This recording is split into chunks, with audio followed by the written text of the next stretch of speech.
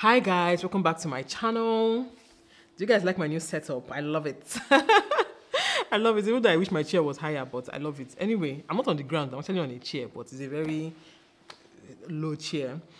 Anyway, so yesterday I saw this video by Bemi Badmus. Funny enough, it's easier for me to pronounce Bemi than Bemi. You guys, she's a mommy YouTuber. You guys should please go and follow her. She does interesting content and, you know, tells you about her life as a working mom and a mom of a beautiful daughter, a wife, and all of that. Okay. She's going to drink water. I don't even know why I'm ready. I never even start if I don't yes, I use a straw whenever I have lipstick or lip gloss on. So I saw a video she posted yesterday. I didn't even comment on that video because I watched it on my TV. The title of the video is "Truth is I'm broke and can't afford most things anymore." Yeah, finally telling her truth. Anyway, yeah, when I saw that video, I wanted to comment. I will still make that comment if I have the time, or if I remember. I wanted to comment on the video and say, like, I really get you, sis. Like, I really understand what you are saying. Like, I don't know if this economy now is not touching you. You better thank your God. You better thank your God. And the funny thing is, when I even saw it, I was like, you're not broke in Jesus' name, because I don't like saying I'm broke or things like that, okay? So, I'm not broke in Jesus' name, okay? I can't relate. I cannot relate. I'm full of riches and glory. Anyway, I don't like saying that I'm broke, but I can understand what she's talking about, okay? It doesn't necessarily mean that it is me in particular. Like, it doesn't mean that I cannot survive, right? It doesn't mean that I need to really change my lifestyle drastically because of me. It doesn't mean that, right? But what it means is that I now understand, or I'm now more sympathetic towards other people, right? Towards my family members, towards other people, even towards myself. Let me not even remove myself, because I'm going through it as well. I told you guys in a previous video how this year my finances have just gone like almost nosedive. Like, even though I can kind of explain it, but at the same time I'm like, I don't understand. What is all this? You know, so but I'm now at a position where she was talking about in the video how does somebody who earns 100K feed, and the person has family and children. I'm not a single person, no. The person has family and children. And I'm like, 100K, is that not a baller? Someone earning 100K in this country, is it not a baller? People are earning 50K, 20K, 25K, 30K. That's what a family man is earning. You know, the wife will be doing something on the side, but all their income joined together, pass 100K, right? That is everybody joined together, right? So how are those people coping? One thing that has happened in this post-Buhari era is that a lot of people have been sent into abject poverty. Now, they were poor before, but now they're in abject poverty. Now, the ones that were middle class before, they are now poor. The ones that were rich before, they're now middle class. That's if anything like that even exists. Then, the ones that were mega rich before, they're now rich. Now, funny enough is, in all these things that I'm saying, some people actually flew from abject poverty to rich. Some people flew from middle class to mega rich, okay? But those are like few cases.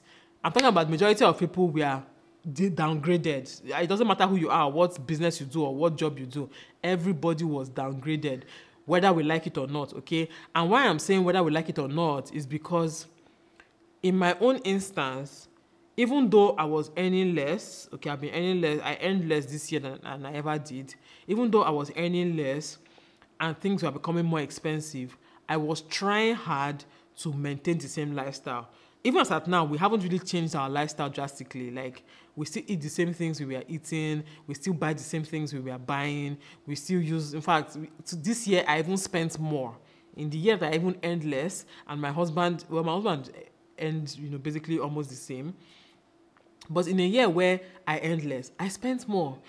And me spending more, I'm debating now, but me spending more, I even see it as a positive thing, okay? Thank God we decided to renovate this house when we did. Mind you, if some people had listened to me, we would have done this thing last year. In fact, I've been pushing for this thing since last year. Eventually, after all the back and forth, my husband agreed to do it, you know, this year. Now, if we hadn't done it when we did it, right? Imagine trying to do it now. That dollar is now 800 naira. Fuel is now 1,000. I mean, how much is fuel itself? I don't even know, to be honest. But fuel is now very expensive.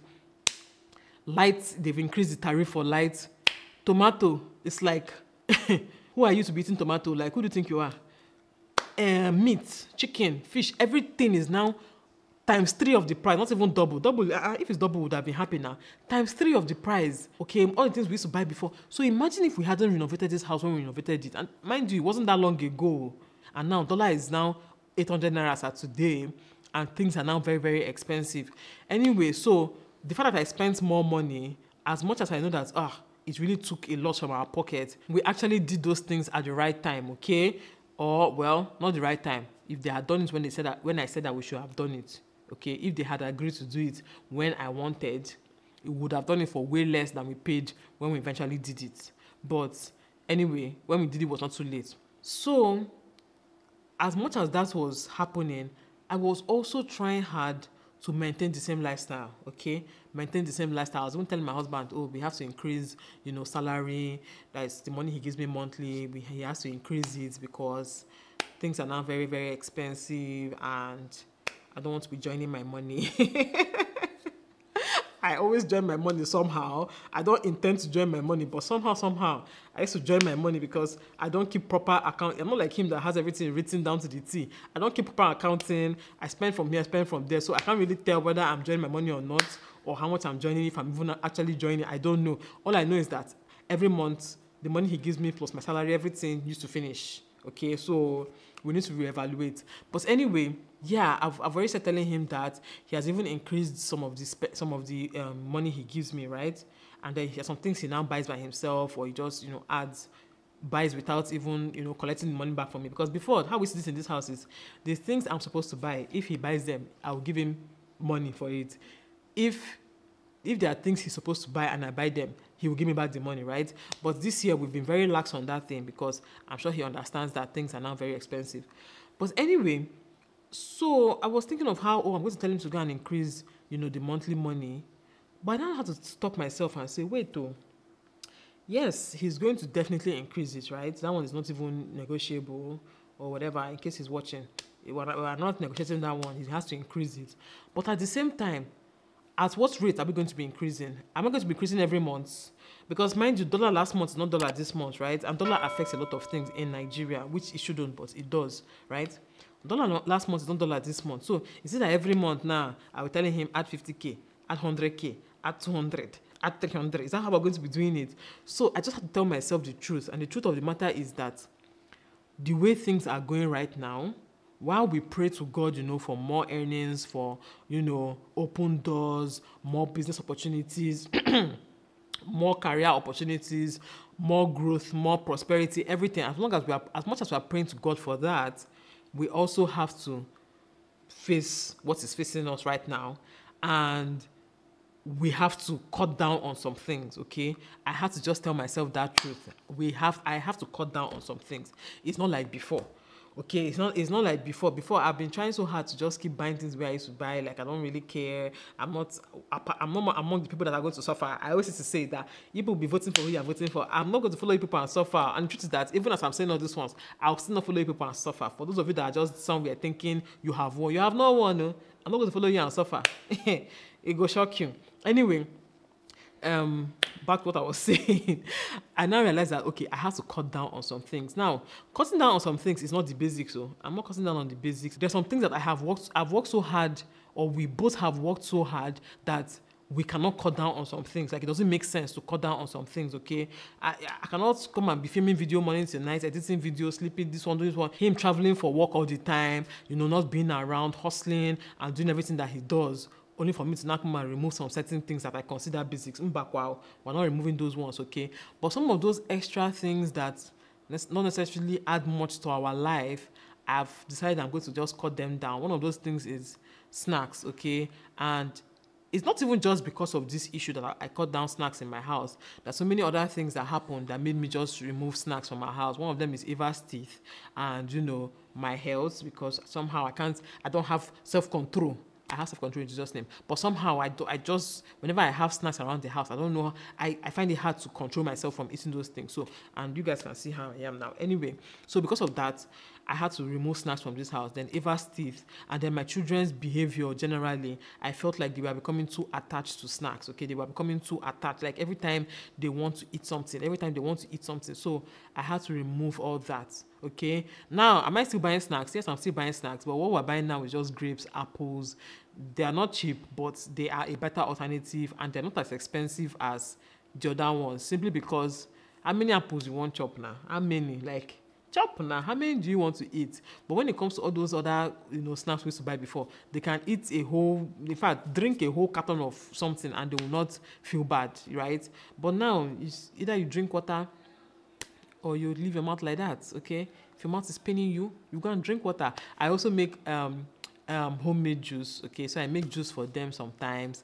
I still buy juice for them. It's not like I don't buy like no juice at all in my house. I still buy once in a while, but it's now once in a while. It's not like before that I'll be ordering, I'll go to supermarket and carry 4 cartons of juice, 5 cartons of juice. No, it's not like that again. Right now, I've removed juice entirely from their diet. Once in a while, they just get juice. Maybe we go out or something, they might get juice, but it's not something we buy monthly again. Then what else? I'm also going to go back to buying things in bulk.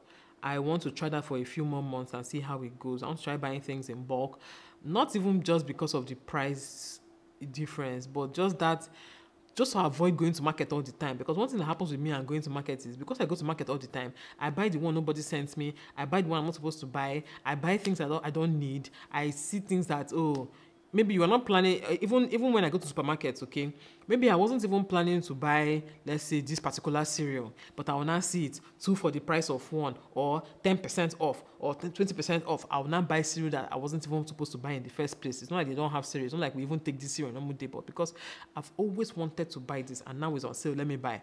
So people abroad, their own is easier for them because they can just place their order and then the order is delivered to them, okay? I don't know if we have such services in Nigeria. Even if we have in Nigeria, I'm sure it's Lagos. I'm not sure about Port Harcourt. But, because of it, I've decided I'm going to buy things in bulk. So anytime I'm going to market to buy things in bulk, I know that I'm going to market to buy things in bulk, and I'll go to a market that is not so pleasant, maybe like my own market, so that when I buy them, my mind will just be on, let me just go home. I won't have time to be strolling around next and be looking for what is not looking for me, or different supermarkets or Spa or ShopRite, and be looking for what is not looking for me. I'll just go to market, buy what I need, and drop it in the house, and that's it, okay? So basically, I really understood what she was saying in that video. You guys should go and watch the video. I'm trying not to say much of what she said in the video, so you guys can watch it. But go and watch that video. You realize that it's hitting everybody. It's hitting everybody. You have to just be vigilant. You have to just... And now is also the time to get creative, okay? Like I said initially, some people have jumped from poor to very rich, right? In this same period where everybody's lamenting and crying, some people, their fortune has just changed. Things have changed for them overnight, drastically. It's either they were aligned in the right direction with, the new government or whatever, or they hit it big with something that, people need or something. So my point is that as much as, things are going down, things are now expensive, everything is, people need to cut down and all of that, you have to also look for the opportunity in it, okay? That's just it. Me, I'm trying to look for the opportunity in this whole thing. I don't know what the opportunity is yet, but I know that God is going to show me what will make me hammer the hammer that I'm going to hammer, okay? I always keep saying it. I'm going to hammer the hammer that I'm going to hammer. Hey! And when I hammer that hammer, all of you are going to know. The first thing, straight, go and build house for my mom. That's just it. I'm putting it out there in case anybody's interested in helping me. I need to go and build a house for my mom. My parents, okay? I don't know, I keep saying my mom as if my father is not there. Okay, I need to build a house for my parents. Let us all remember that we need to pray for this country, okay? Pray for this country, pray for your family members, pray for your friends. You don't know what's going on in people's houses. You don't know how people are surviving this period. Pray for your friends. Pray for your friends that are in schools abroad. I heard that now tuition is not like how much extra? 60% more expensive because of the dollar unification and all of that. I heard that school fees is now very expensive, and mind you, income is not increasing in many of these cases, okay? So just pray for the country, pray for your friends, pray for your family and friends. And if you have, okay, if you have a lot, look for who to give, okay? If you know that this economy is not touching you, things are not, you don't care, you have so much money to spend. Look for who to give, okay? Me, right now, I'm looking for who will give me. But I'm also looking for who to give, okay? I've said that I'm going to, anyway, let me not go into this of what I decided to do, but yeah, look for who to give, look for who to help, look for how to help. Declutter your house, okay? I was looking at some things yesterday because I was sorting out my things yesterday, and I was like, looking at some things, and I was like, some of these things here have got to go, okay? I have a bag already that I'm packing just to send to the village that has, you know, some things inside it, but I need to add more. There's hunger in the land. People are hungry, people are tired, people are suffering, okay? Some of you are the government that people know. You are the angel that people know. You're the help that people know, okay? You are praying to God for 100 million. Somebody is beside you crying and praying to God for 1 million, for 100,000, okay? So, you have like 50 million in your account. You're praying to God for 100. But somebody is just praying for 1 million. Okay, so carry 1 million and give the person. Let the person relax. Let the person relax. Answer the person's prayer so that God will answer your own prayer. You know, so yeah, that's it. That's all I came to say in today's video. I wasn't even planning to make this kind of video, but I just watched her video yesterday. That it's not easy. People are suffering. This year I was supposed to go on vacation. I remember beginning of this year I was planning that I'm going on 3 vacations. I'm going one with my friends. I'm going for one with my family. I'm going for one by myself. Yeah. My dear, August don't reach. My birthday is in August. August don't reach. I'm not going for any of them yet. And that's because, well, it's not just because of money for those cases. They bounced my visa, okay? And let me tell you, when they bounced my visa, I won't give you details, but just know that I was denied visa to one of the countries I was supposed to go to, right? When they denied my visa, I felt so insulted. I was like, you people think that I will live my comfortable life here and go and be hustling in your country? Like, you people really think that I want to escape from Nigeria and this is your country I will go to? It pains me. It pains me. I was like, small nyash de sheko. I'm even coming to come and spend the money in your country. And you people feel like I cannot afford it, like I want to jackpot. Is it that if I want to jackpot, I will go through the right means, okay? I'm not here for that suffering issue. I'm not here for that. If I really want to jackpot, I will go through the right means. And I will jackpot the right way, okay? But I'm not even planning to jackpot or anything. I just want to come to your country for vacation and shopping, and you're denying me visa. Who do you think you are? Like, this thing pained me, eh? But again, as much as it pained me, I was like, they're even helping me to save my money now.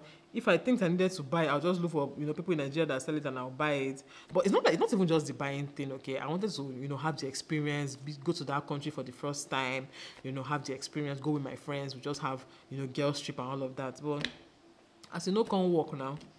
Here I am. Did I die? I did not die. You can see me, I'm still living pretty, okay?